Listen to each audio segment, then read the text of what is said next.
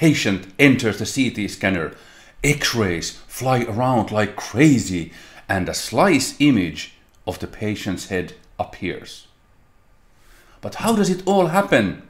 The secret is a mathematical algorithm called filtered back projection, or FBP. In this video, I will explain how FBP works using only pictures and animations.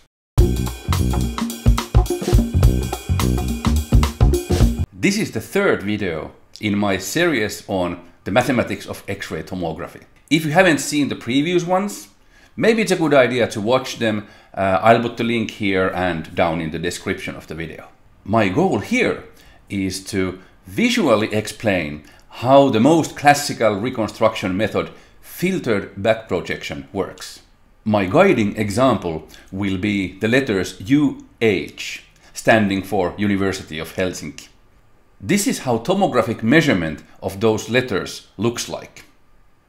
In the inverse problem of tomography, we only know the yellow curves. Now let's see how FBP turns those curves into a reconstructed image. The first step in FBP is called back projection. Given a yellow profile function, we send the numbers back to the image domain along the paths of the X-rays that produce the data. Any zero value in the profile is sent into the image as a row of black pixels. A maximal data point means sending white pixels into the image. Numbers in between result in lines of pixels of various shades of gray. We do the same trick for other directions as well, summing the resulting images pixel-wise.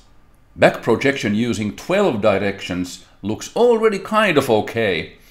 We can clearly make out the shapes of U and H, but there are some weird streaks in the image as well. Let's back project all directions, rotating smoothly over the X-ray angle. At least we get rid of the streak artifacts. Something is still wrong with this reconstruction though. Namely, the background is not completely black as in the original target. Rather, there is a glowing blur all over the image. We need a filter for removing that blur. The starting point of filtering is the fast Fourier transform, or FFT. Here you see again the back projection image, and this strange picture is the back projection seen in the frequency domain. FFT takes us from the image domain to the frequency domain, and inverse FFT does the opposite. Let me explain how the image content is represented in the frequency domain. I place the back projection image to the bottom and the frequency domain image to the top. Let's divide the frequency content into two parts. The stuff near the edges encodes high frequency information, and the middle contains the rest. We can zoom in to see the fine oscillations in the high frequency part. Now let's continue with the further divide.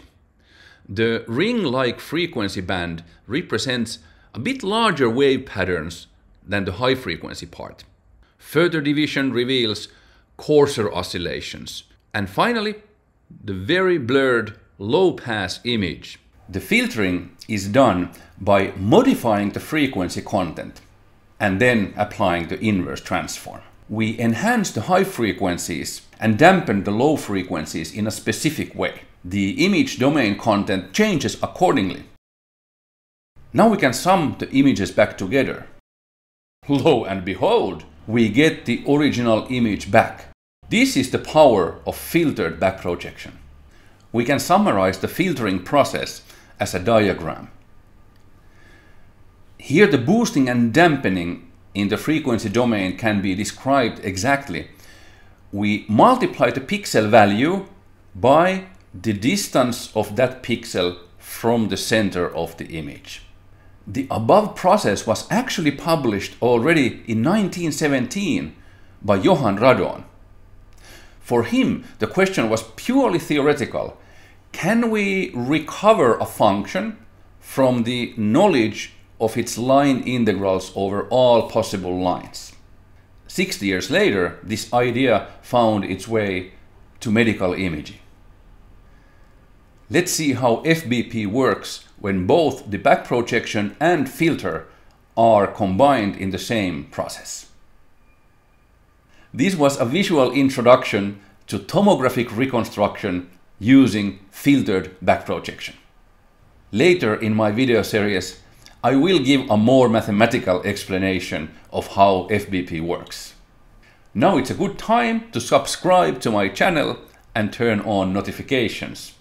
Thanks for watching and see you next time.